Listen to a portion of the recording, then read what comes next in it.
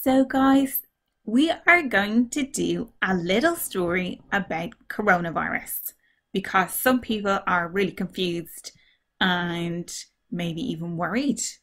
And I think we can do a story about coronavirus together and get to know who coronavirus is. So this is how the story goes. Hello! I am a virus, cousins with the flu and the common cold. My name is coronavirus. Do you know the names of any other viruses, guys?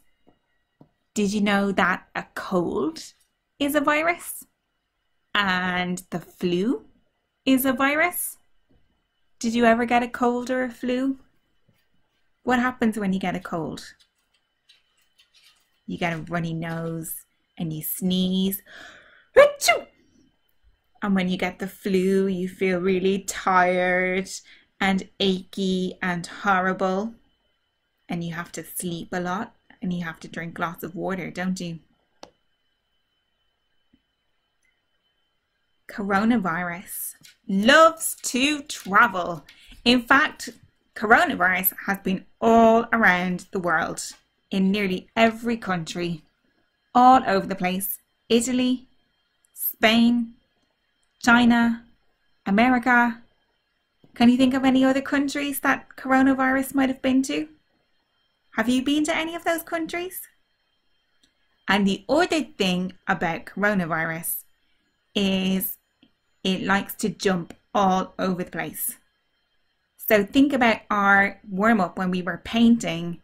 Coronavirus likes to spread everywhere that you touch, like paint. If you get loads of paint on your hands and you touch everywhere. So coronavirus can spread all over the place because it doesn't like being lonely. It likes to have lots of friends. Have you heard about coronavirus? I bet you have. And how do you feel when you hear my name? Are you relaxed? Confused? Worried? Curious? Nervous? Or sad? I would say I am a little bit nervous and curious about coronavirus. I can understand that you feel curious and nervous. Can you guys draw a picture about how you feel about coronavirus? And he says, I would feel the same way. Sometimes adults get worried when they read the news or see me on TV. Look, he's watching himself on the TV and he's saying, that's me! That's what I'd do if I was on the TV. But I am going to explain myself so you can understand. Well, thank you, coronavirus, because I think we are all very confused. When I come to visit, I bring difficulty breathing,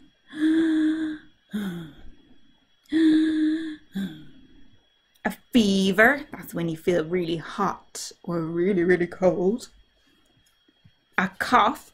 Do you know how to cough properly? Can you cough into your elbow? Very good. But I don't stay with people for long, and almost everyone gets better. Oh, phew. Just like when you get a scrape on your knee and it heals. Oh, look, he has to go. Bye-bye. Bye-bye, coronavirus. Get out of here. So don't you worry. The adults who take care of you. Oh, there's a little space. Maybe you should say what their names are. Who are the adults who take care of you? Is it your mummy and your daddy? Is there other people that take care of you? Maybe there's some people that take care of you that you haven't seen for a while, like your granny or your granddad.